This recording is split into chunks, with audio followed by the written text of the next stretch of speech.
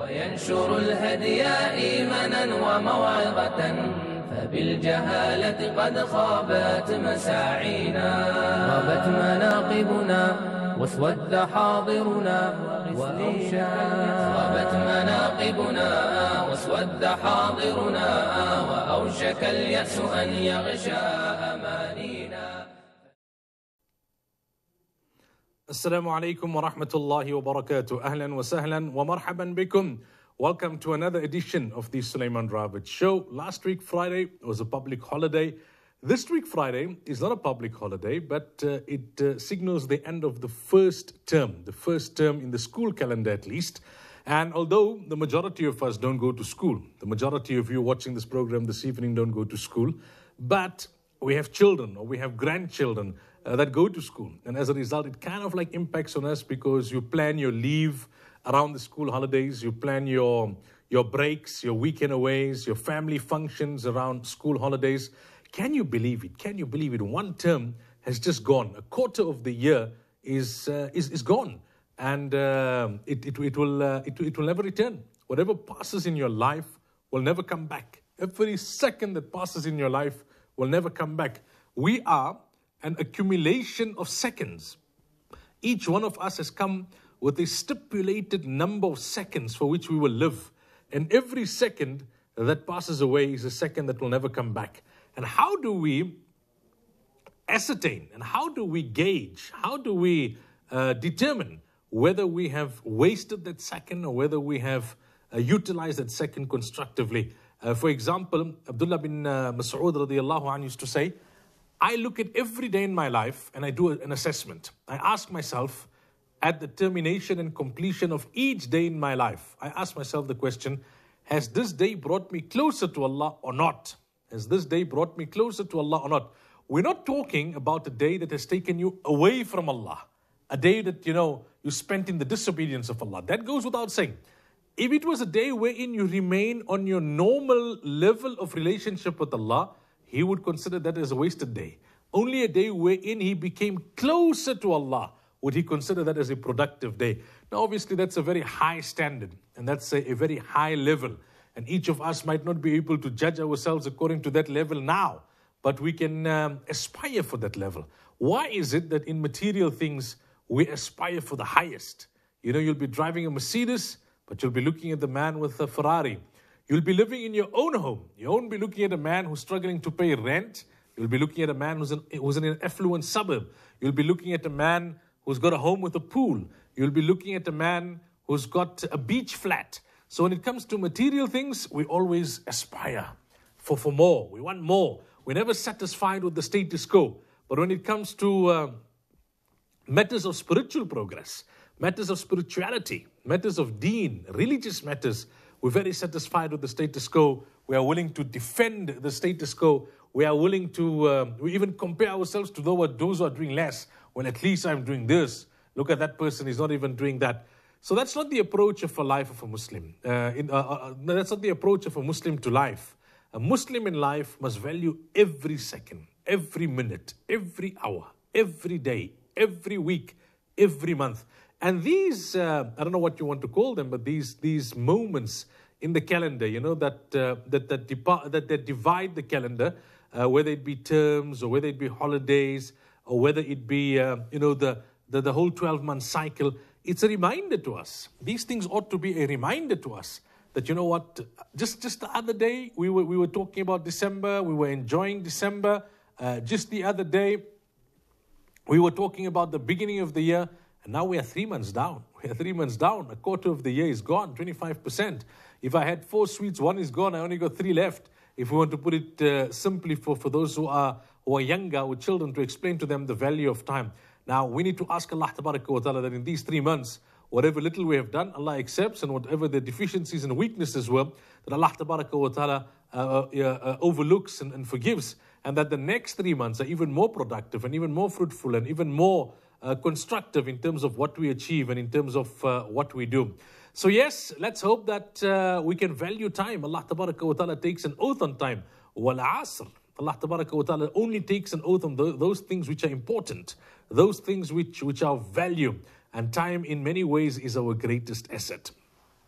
Also, holiday time, I mean, I'm not going to go into a lengthy discussion. Every year, at the end of the year in December, when you have the long break and the lengthy holiday, we go into we dedicate an entire program talking about etiquettes of holidays and things that we need to keep in mind for the holiday season, etc. But I want to say this much, that younger ones out there, students, and those of you who are on holiday, or those elder ones who are going to go on leave, you can never go on holiday from Islam. You are Muslim wherever you are. The rules of Allah apply. Maybe a little differently. For example, if you're on holiday and you're a musafir, your salah is half, but your salah is not maf, as I mentioned in December as well. So there may be certain concessions, there may be rulings that apply slightly differently, but by and large, you are still a Muslim. You cannot stand before Allah on the day of Qiyam and say, oh Allah, you know what, that happened during the school holidays. No. This was part of your life. You were sent to this world with the instruction to obey Allah. وَمَا خَلَقْتُ الْجِنَّ وَالْإِنسَ إِلَّا لِيَعْبُدُونَ.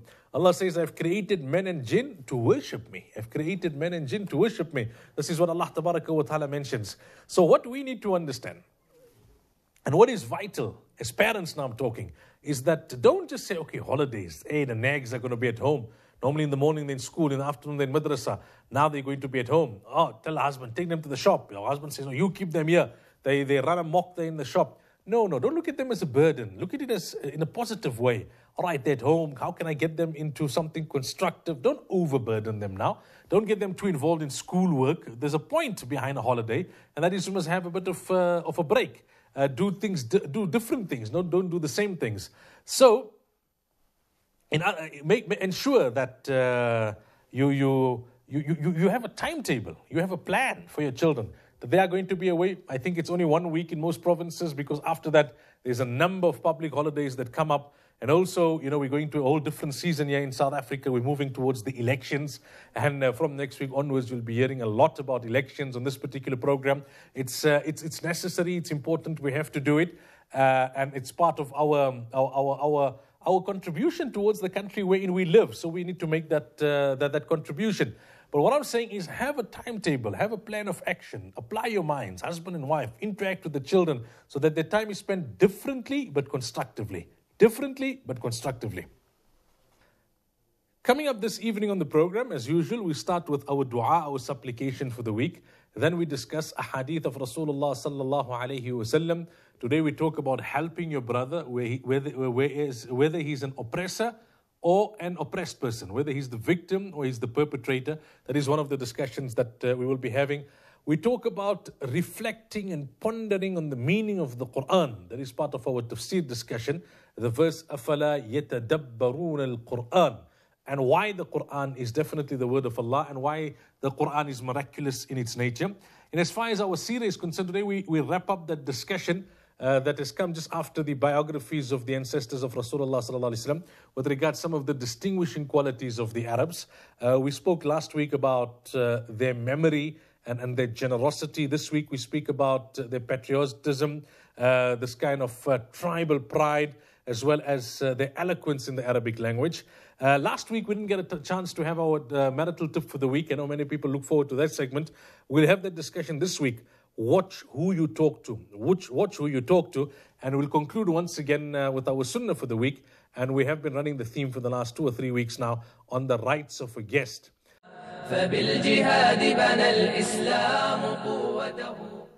Welcome back. We now discuss our dua and supplication for the week. Last week we discussed a supplication taught to us by Rasulullah sallallahu alaihi wasallam, wherein the primary request centers around ease. We're asking Allah Tabaraka wa Ta'ala to grant us ease. Allahumma altuf bina fi taysiri kulli asir, fa inna taysira kulli asirin alayka yasir, wa nas'aluka al-yusra wal-mu'afata fi ad-dini wad-dunya wal-akhirah. Where we say, oh Allah, through your grace, change every difficulty of ours into ease. Because to change a difficulty into ease is easy for you. And then we conclude the dua by saying, وَنَسْأَلُكَ الْيُسْرَ وَالْعَافِيَةَ فِي الدِّينِ وَالدُّنْيَا وَالْآخِرَةِ. That, oh Allah, we ask you for ease in matters pertaining to our deen, in matters pertaining to our dunya, and in matters pertaining to our hereafter. And I explained last week that you can achieve things, but you can achieve things with ease or you can achieve things with difficulty. We gave the example of sustenance. Some people, Allah spreads their sustenance all over. They have to work lengthy days, they have to travel very far, they have to, to deal with a lot of stress. And then they secure their livelihood. Others, one or two small deals here and there, big profits, they're smiling. That is just one example. It's a challenge to earn a sustenance. It's a challenge to do business. So we're saying, oh Allah, make ease, grant me ease in this challenge of mine. Because to take a total difficulty and hardship and turn it into ease, that's easy for you because you have control over everything. You have power over everything. So in whatever we do, we must ask Allah Ta'ala for peace, for ease, for tranquility.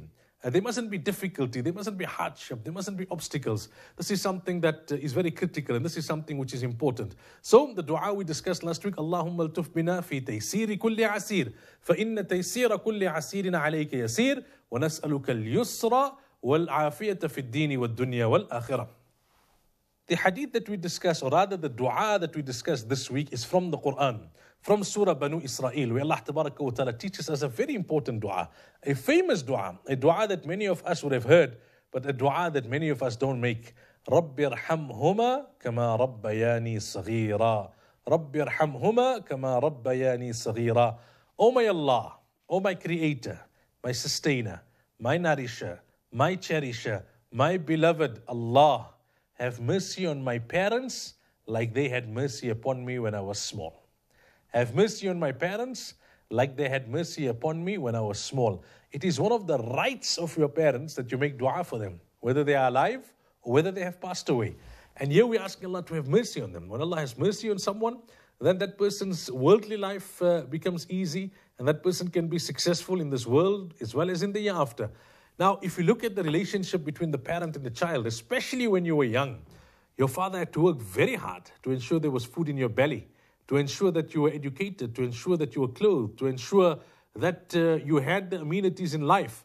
Your mother had to bath you, she had to dress you, she had to feed you, she had to clean you, she had to nurse you, she had to nurture you, she had to teach you, she had to reprimand you, and the list goes on and on. But they did it with mercy. They did it with mercy. The love and the mercy that Allah puts in the heart of, especially the mother and parents in general, towards the children is absolutely remarkable. And it's essential for the, for mankind to continue, for the continuation of the human race. Because if parents, by and large, altogether, all of them did not care about their children, what would become of this world? There would be chaos. There are obviously many parents who don't. You hear about the dumping of children, the abuse of children.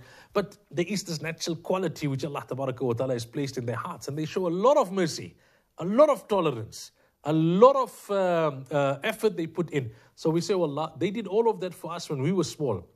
One of the ways that we show gratitude to them, oh Allah, is we make dua to you that now you show mercy to them.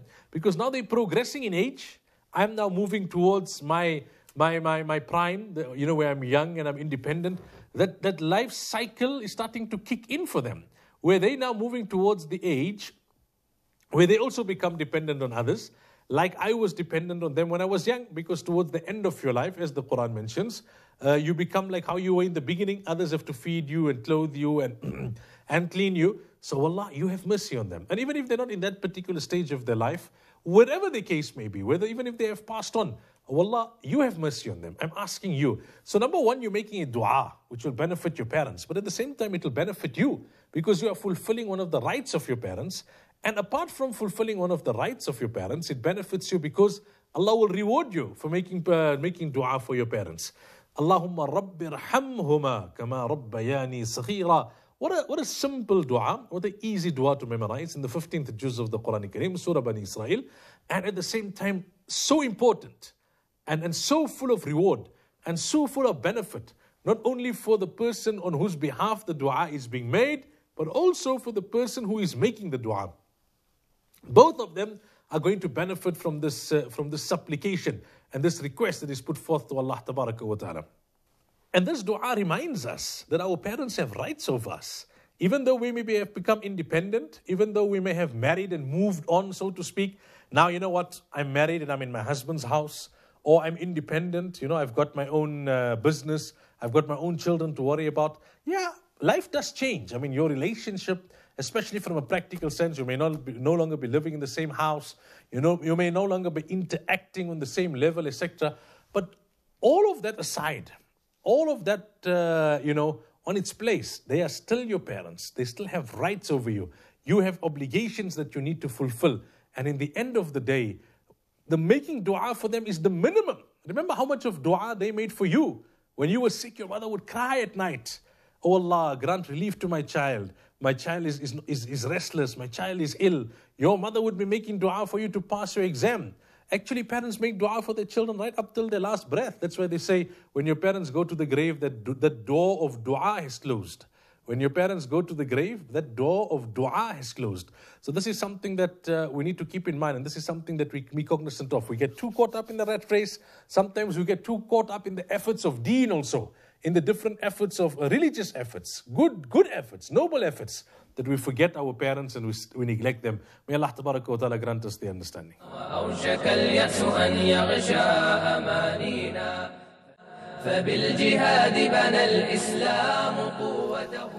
Welcome back. We now move on to the second segment of our program where we discuss the ahadith, prophetic statements and actions of Rasulullah sallallahu alaihi wasallam.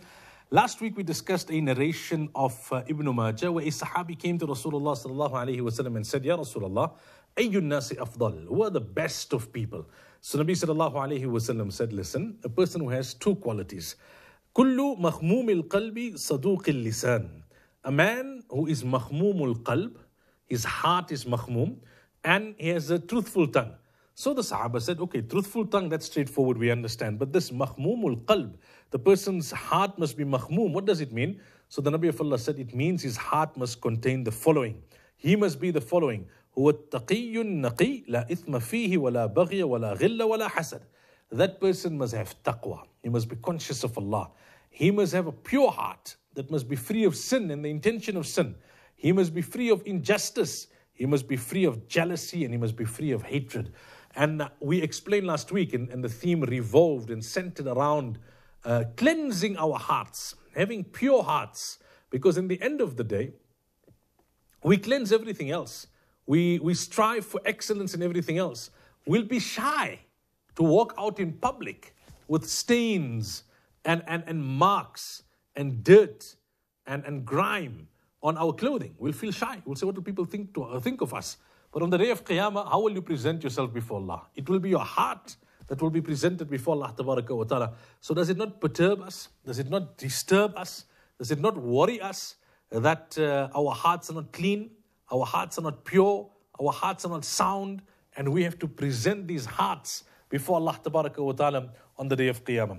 Then the second hadith which we discussed last week, where Rasulullah sallallahu alaihi wasallam told the Sahaba to not come and tell me about the wrongdoings and the shortcomings and the evils of others.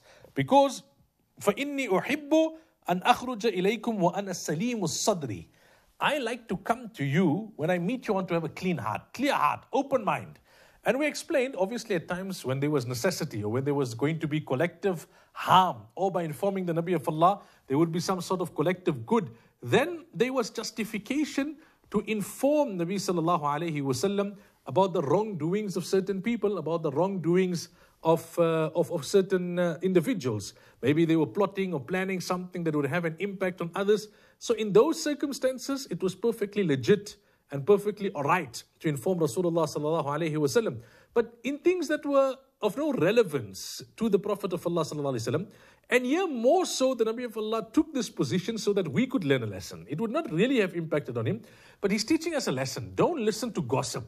Don't listen to people's stories about others that have no consequence, or rather that have no relevance. Why?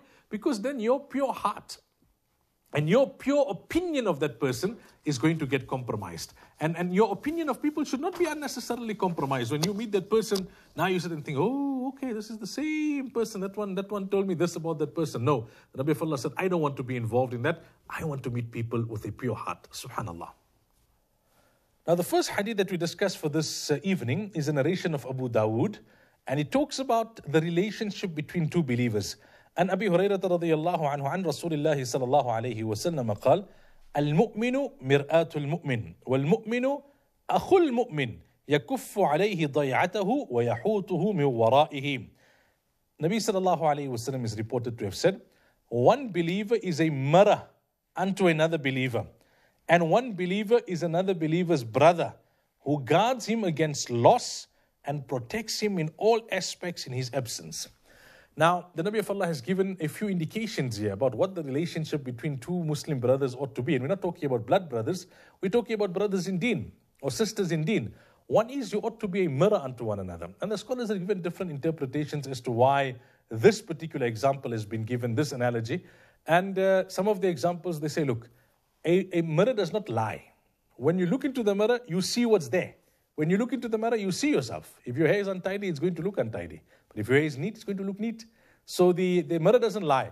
So you must be an accurate reflection for your brother in terms of what he's doing right and what he's doing wrong. Secondly, a mirror does not exaggerate. So if you have a short beard, it's not going to show it as a long beard. If you have a long beard, it's not going to show it as a longer beard. It shows it as is. So when you're praising your brother, don't exaggerate. When you're criticizing your brother as well, do not exaggerate. These are things that we need to learn. The cleaner the mirror, the better and more accurate the reflection. So the cleaner and purer your heart, the more you are able to assist the next man in terms of his own development. And other interpretations have been given. So, al-mu'minu mir'atul mu'min. A believer is a believer's mirror. Wal-mu'minu akhul mu'min. One believer is a brother to another believer. Meaning you have a relationship, you have a link. Why do you call brothers brothers? Because they share the same mother and father, or they share at least one parent. So why are Muslims referred to as brothers? Because you share the same deen. You believe in Allah in the same way. You believe in Rasulullah sallallahu alaihi wasallam in the same way. And when you say that the Muslim is your brother, what are you now expected to do? يَكُفُّ عَلَيْهِ ضَيْعَتَهُ وَيَحُوتُهُ مِنْ وَرَائِهِ. You should guard this person against loss and protect him in all aspects in his absence. Guard him against loss and protect him in all aspects in his absence. You mustn't say, well, okay, it's his business. No, try your utmost to help him, to protect him against loss. Obviously, that means you can't be the means of his loss, which unfortunately many of us are these days. And in his absence, protect him. Protect his interests. The man is gone. Look, have a look at his house every now and then. Down the street, the man is gone, he's on holiday. Let me pass by, see the windows are okay, everything is okay. That is what a brother would do for a brother. And that is what one Muslim should do for another Muslim. The next narration is from Bukhari. Anas radiallahu anhu is the narrator. He mentions that Rasulullah sallallahu alayhi wa sallam said, "Unsur akhaka ظالما أو مظلوما." فقال رجل يا رسول الله أنصره إذا كان مظلوما أفرأيت إن كان ظالما كيف أنصره؟ قال تحجزه أو تمنعه من الظلم فإن ذلك نصره. The Prophet ﷺ said, help your Muslim brother whether he is an oppressor or is oppressed. In other words, whether he is the perpetrator of oppression or the victim of oppression. So one Sahabi inquired and said, Ya Rasulullah, if he's the victim, we can understand that we are how to help him. But how do you help the perpetrator? How do you help the person responsible for the zulm? So the Nabi of Allah said, you stop or prevent him from oppression, for that is indeed helping him. Because if you caution him, you advise him, you counsel him, you motivate him that, this is wrong, control yourself, don't do this, don't get physical. You're helping him. Because by him being a perpetrator of zulm, there are consequences in this world and there are consequences in the hereafter. And by you protecting him or assisting him in protecting himself, you're helping him because you're protecting him, you're assisting him in protecting himself from the consequences. So therefore Rasulullah ﷺ says, you must not only help your brother when he's the victim. That's the easy part. That's the obvious part. Help your brother when he's the perpetrator. That now takes courage. This is where you get people say, no, I don't want to get involved. My husband says I mustn't get involved. I'm not saying that there aren't circumstances where due to the dynamics and due to the very specific conditions, it may not be a good idea for you to get involved. That is there. But that's an exception. The rule is, you must not go and say, hey, listen, he's doing wrong. But with hikmat, with maw'idatil hasana, as the Quran says, with wisdom, with good words, in a very mature way, you go and you address the situation and you say, my brother, what you're doing is wrong. What you're doing is wrong. It's a very sensitive thing. It's like walking the Pul Sirat. You can put one toe wrong and you can fall down because, hey, mind your own business. What's it got to do with you? You heard one side of the story. That's why I'm saying it has to be at the right time. The context must be right. The mood must be right. The place must be right. The temper must not be flaring at that time. So you don't just go and blurt things out and hurl accusations yourself. And then, like there was one man who used to write a lot of emails to me previously until I told him to stop.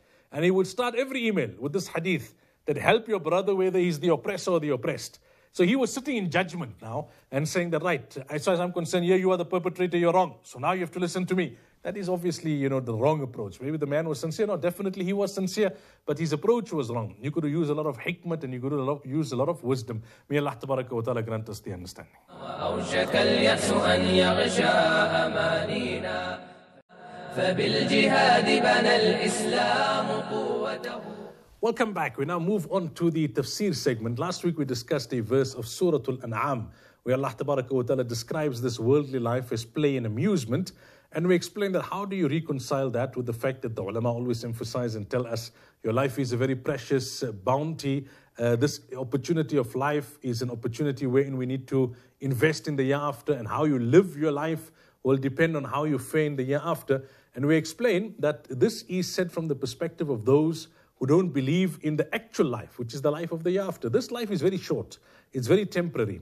It's imperfect. When you will be asked on the day of Qiyamah, how long did you live? You will say not even a day or a portion of the day. The actual eternal life is the life of the year after. So this world is not is not a goal in itself. It's not an end in itself. It's a means towards an end. It's a means towards an objective. Hence, do not make the means the objective in itself. Because that's where the element of play and amusement comes in. Those who make this worldly life the be-all and end-all, they become then hedonistic.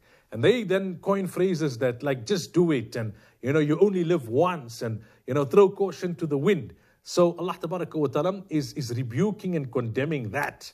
And we gave the analogy last week. We said that those children who are playing, and in that play, they play in kitchen or whatever, they're acting as if they're cooking. Young girls are playing.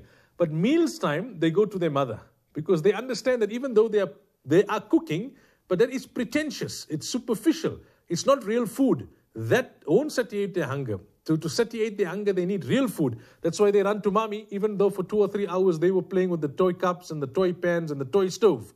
So similarly, for the year after, we need real deeds, not superficial deeds. If a person is only busy in the superficial pleasures of this world, then your whole life will just play an amusement. And there are many people who lead that kind of a life. It's all about eating, drinking, sleeping, merrymaking, fulfillment of lust and desires. Very little difference between how we live our lives and how animals live their lives. Their lives revolve around the same. Sleep, eat, drink, and fulfill your desires. So Allah tabaraka wa ta'ala says the actual life is the life of the year after. So when you use this life to prepare for that life, then you are utilizing this life constructively. Otherwise, this life is just a life of play and amusement, play and sport. So that's the verse that we discussed last week. The verse I want to discuss this week is a verse of Surah An-Nisa. It's just before the halfway mark of the 55th juz of the Quran Kareem. Allah Tabaraka wa Ta'ala, talking about the Quran and those who reject the Quran, He says, أَفَلَا يَتَدَبَّرُونَ الْقُرْآنِ. Do they not ponder on the Quran? وَلَوْ كَانَ مِنْ عِنْدِ غَيْرِ اللَّهِ لَوَجَدُوا فِيهِ اخْتِلَافًا كَثِيرًا. If this Quran was from anyone besides Allah, you would find many inconsistencies, many variances, many discrepancies. Allah Tabaraka wa Ta'ala says, don't you ponder? Look at the Quran. Understand something. No matter how intelligent you may be, or how mature you may be, or how prepared you may be, a human being has different emotions. So at times you're talking, but you're tired. At times you're talking, but you're fresh. And there'll be a variance. At times you're talking, but you're angry. At times you're talking and you're happy. There'll be a variance. At times you're talking, but you're sad. At times you're talking, but you're cheerful. Again, there'll be a variance in your speech. When you're young and you don't have that much of experience, as compared to when you're a little older and you have more experience, there'll be a variance. When I listen to some of the recordings of the radio shows that I did some 8-9 years ago when I just started, then it's like, hey, am I listening to the same person? There's even a change in the voice, in the style, in the use of language. Because as you go, you develop. So Allah Tabaraka wa Ta'ala says, look at the Quran. There isn't that imbalance. There isn't that variance. There isn't that inconsistency. There isn't that discrepancy. There's perfection. There's consistency. There's balance. There's equilibrium. Therefore, it can only come from Allah. Allah is saying, you're not pondering? Then in terms of pondering over the content of the Quran, this is where we get very confused. You have those who will say, well, if a scholar can study the Quran, why can't I study the Quran? If a scholar can pass a verdict from the Quran, why can't I pass a verdict from the Quran? You'll get those. And then you will get others who will say, no, you cannot study the Quran at all. It should only be studied by scholars. And both those viewpoints are wrong. As always, the truth lies in between on the middle path. In any field, you need experts. They are the ones who must do the final interpretation. So I may be better in the English language than a doctor, but I cannot pick up books on medicine in English and then start making medical decisions and having medical opinions when I don't have the background knowledge, when I don't have the tools that are necessary for me to be able to make those decisions. And even an average doctor won't do it. He will simply follow in the footsteps of a more experienced and a more knowledgeable doctor. Similarly, many ulama, myself included, we don't make tafsir of the Quran. We're not interpreting the Quran. We're narrating the tafsir of the Quran to you, which is found in the authentic and reliable tafsir of the great scholars of the past. Now, where does it leave the layman? Because sometimes people get confused. So what? I can't read any translation of the Quran or any tafsir of the Quran? No, you can. But do it under the guidance of a scholar. And do not now take it to the point where you want to go into the intricacies and the technicalities and develop your own points. You want to do that, then become a scholar. If you have that thirst, then become a scholar. So I can't start saying to my wife, now, you know what? I read so many books on medicine, I'm going to give you the injection. Because I might just give I might just make one mistake. Because I don't have the elementary knowledge. I haven't been through the processes. I haven't sat in the company of doctors, even though my English might be better than them. And I read all those books, now I feel no. So similarly, to read so that your own understanding is enhanced, your own knowledge is enhanced, your horizons in as far as the content of the Quran are broadened, that's fine. But to consult with the scholars and say, right, which book should I read? Because some books are a bit more technical in nature, more jurisprudic in nature. Others focus more on the broader concepts of the Quran. And then whatever you don't understand, you go to your scholar and you say, explain this to me. This seems to be in contradiction to that. Rather than now trying to portray yourself as an expert. That's the key thing, and that's how you find the balance. And Allah Ta'ala says, but overall, look at the Quran and its miraculous nature. No other book is memorized like the Quran. No other book is preserved like the Quran. No other book is taught like the Quran. No other book is practiced like the Quran. No other book is propagated like the Quran. أَفَلَا يَتَدَبَّرُونَ الْقُرْآنَ. Why don't you take lesson and ponder? وَلَوْ كَانَ مِنْ عِنْدِ غَيْرِ اللَّهِ لَوَجَدُوا فِيهِ اخْتِلَافًا كَثِيرًا. If it was from anyone besides Allah, you would have found a lot of variances and a lot of inconsistencies in it. Hence, each one of us, we need to ask ourselves, what is the state of my relationship with the Quran? Nabi sallallahu alayhi wasallam has told us, if you want to reach Allah, and that's the dream of every believer, there are different ways of reaching Allah. But the most effective and the quickest way of reaching Allah is through the Quran. Because the Quran is the word of Allah. And therefore, it's the quickest way to reach Allah tabaraka wa ta'ala. May Allah tabaraka wa ta'ala grant us the understanding.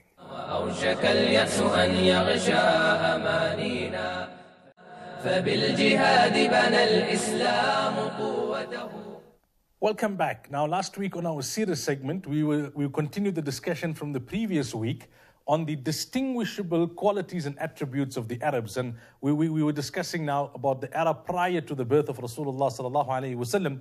And we said that they were extremely generous. They would sacrifice a healthy camel for an unexpected guest. They would go hungry just to ensure that their guests were satiated and well looked after. Then we spoke about their memory, and they said, we explained that, look at the poems that they wrote and they memorized, and how much they could absorb and retain in their memory. It was absolutely phenomenal. Previously, we spoke about how they would memorize their own lineage and the lineage of even their horses and camels. That should tell you about the phenomenal capacity of their memories. Now, today we're going to talk about their self-esteem. Some would say, their tribal love. It was found to savage levels. Anybody who, for a moment interfered with the tribe, even the inter-tribe rivalry within the Quraysh, slight provocation, and the hostilities would continue for years. The father would be on his deathbed, and the only thing he'll tell his son was that, continue this fight. Continue this fight. One's camel will go and graze in another one's area, and for years they'll fight, and so much of blood will be spilled. So this sense of self-esteem and personal honor. Then another distinguishing quality that they had is that they were very eloquent in their language. Arabic by its nature is the most eloquent language. You'll find books on the Arabic language pertaining, to eloquence only, exclusively and specifically. And they were very eloquent. They had mastered the language. They were masters in poetry. And that's why it was their ability. Every Nabi had a miracle that was relevant to his time. Medicine was at its peak in the time of Isa alayhi salam. Allah created Isa alayhi salam without the father. Magic was at its peak in the time of Musa alayhi salam. Allah showed the people how Musa alayhi salam could defeat the magicians. Poetry and eloquence in Arabic was speaking at the time, and Allah sent the Quran, which dumbfounded the most noble or rather the most capable of all poets. Now the point here that the scholars have written is that they had these qualities. Sometimes they would use these qualities for good, and sometimes they would use these qualities for evil. So when they were blessed with Iman, then the very qualities that they were using for evil, they could now utilize those qualities for good. In their very memories were now used to retain the Quran, retain the ahadith of Rasulullah sallallahu alaihi wasallam. That self-esteem and personal honor was used not to fight now tribes, but to find the enemy of Islam. That this is my Muslim brother. You don't dare touch him, and I'm going to assist him, and I'll be there to back him up. There's a very important point that the scholars have made mention of. They said the Arabs, prior to the birth of Rasulullah sallallahu alaihi wasallam, they were corrupt in terms of their behavior and deeds. They were corrupt in terms of their behavior and deeds, burying their children alive, making tawaf of the Kaaba naked. But in terms of their innate talents, their disposition, their character, their morals, they were more than decent human beings. And that's why Allah Tabaraka wa Ta'ala chose them. And the final messenger was to come from them. Because it's easy to change your deeds. A person is stealing, it's easy to get him to stop stealing. But if a person is stingy, very difficult to change that. If a person is harsh, very difficult to change that. If a person is, swearing, it's easy to get that person to stop swearing. But if a person is narrow-minded, very difficult to change that. So the Quraysh were weak when it came to actions. They were involved in many wrongful actions. But when it came to qualities, they were strong. And that is why Allah Tabaraka wa Ta'ala chose them. Now that was a bit of a discussion that we had just after discussing the biography of Nabi Sallallahu Alaihi Wasallam's grandfather Abdul Muttalib. Next week we commence with a discussion on the biography of Nabi Sallallahu Alaihi Wasallam's father Abdullah.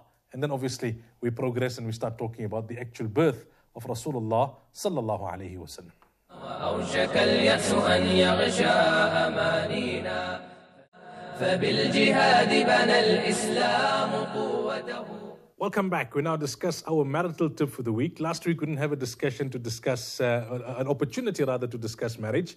But what we do this week is that we recap the point of the week before, where we spoke about women's weapon of mass destruction, which is silent treatment.